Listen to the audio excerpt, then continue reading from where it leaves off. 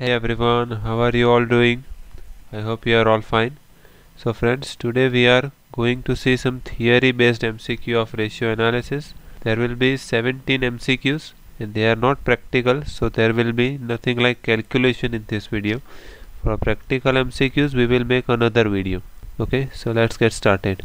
The first is, for the interpretation we can compare ratios with past year's ratios, other firms ratio, ideal ratios, or all of the above. So the answer will be all of the above. We can use all three of these methods for comparison to make interpretation. Second, how can the accounting ratios not be classified?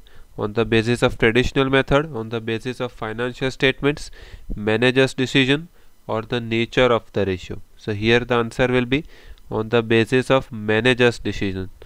The basis of financial statements is the second name for the traditional method, so they are both same, and we classify as balance sheet ratios, P&L ratios, and mixed ratios. And on the basis of nature of the ratio, we classify as liquid ratios, profitability ratios, activity ratios, and leverage ratios.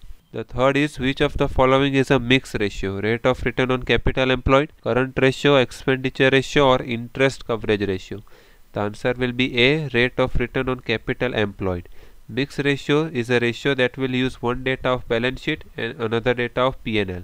So if I check the formula of all these given options, for rate of return on capital employed, I need profit before interest and tax and capital employed, that is equity share, preference share, long-term debt, reserve surplus, and less fictitious assets. So the profit will be found in P&L and capital employed will be in balance sheet. So this is my mixed ratio. The fourth is, which of the following is not a profit and loss account ratio? A, operating ratio, return on shareholders fund, expenditure ratio, or stock turnover ratio? Here the answer will be B, rate of return on shareholders fund. Profit and loss account ratios are the ratios that uses the particulars of P&L account only in their formula. So for rate of return on shareholders fund, I need profit after interest and tax and shareholders fund, that is equity share, preference share, reserve surplus, and fictitious assets. So the profit will be found in P&L and shareholders fund will be there in balance sheet. So this is not my P&L ratio. In all other options we will use only P&L accounts particulars. Next is, which of the following is not a balance sheet ratio? Liquid ratio, debt equity ratio, interest coverage ratio, or current ratio? The answer will be interest coverage ratio. Balance sheet ratios are the ratios that uses the particulars of balance sheets only in their formula. So for interest coverage ratio, I need profit before interest and tax and interest paid on long-term debt.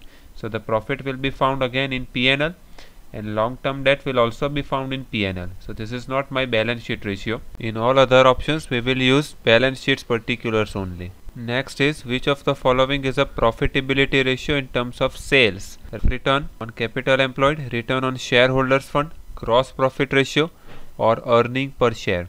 So the answer will be gross profit ratio. Profitability in terms of sales makes basic formula profit divided by sales into 100, and only gross profit ratio makes this formula among other options. Here are some other profitability ratios in terms of sale that can be used instead of gross profit ratio in the same question. Next, which of the following is a profitability ratio in terms of investment? Gross profit ratio, expenditure ratio, operating ratio, or rate of return on equity share capital? So here the answer will be rate of return on equity share capital. Profitability ratios in terms of investment makes basic formula profit divided by investment into 100, and only rate of return on equity share capital makes this formula among all other options. Okay, and here are some other profitability ratio in terms of investment that can be used. 8.1 is, which of the following is a leverage ratio? Debt equity ratio, capital gearing ratio, interest coverage ratio, or all of the above? The answer will be D, all of the above. These all are leverage ratios along with proprietary ratio. 9th one, which of the following is an activity ratio? Stock turnover, debtors ratio, creditors ratio, or all of the above? So again the answer will be all of the above. These all are activity ratios along with assets turnover ratio. 10th, which of the following option is indicating the usefulness of ratio analysis? Checks profitability, checks liquidity based on historic data, or both A and B? So friends, here we have to observe all the options and we have to decide which option is positive in terms of ratio analysis. The answer will be D, both A and B, as they are positive towards ratio analysis. Based on historic data is actually a negative point. So A and B are correct. Next, which of the following option is indicating the limitations of ratio analysis? Lack of standard ratios, based on historic data, other investigations required, or all of the above. Here search for negative points and answer will be all of the above, as all of them are negative towards ratio analysis. 12th, liquid assets will not include stock, bills receivable, debtors, or cash and equivalents. So here the answer will be stock. Stock is not my liquid asset along with expenditure paid in advance. Next, quick assets will not include marketable securities, bills receivables, debtors, or cash and equivalents. Here the answer will be debtors, as it is not quickly convertible into the cash. 14th, which profit is considered for calculating rate of return on equity shareholders fund? Profit before interest and tax, profit before tax, profit after interest and tax and before preference share dividend, or profit after interest, tax and preference dividend. So for rate of return on equity shareholders fund, we need a profit of equity shareholders, that means after interest, tax and preference dividend. Next, in the calculation of which ratio fictitious assets is not considered? Rate of return on capital employed, rate of return on shareholders fund, rate of return on equity shareholders fund, or rate of return on equity share capital.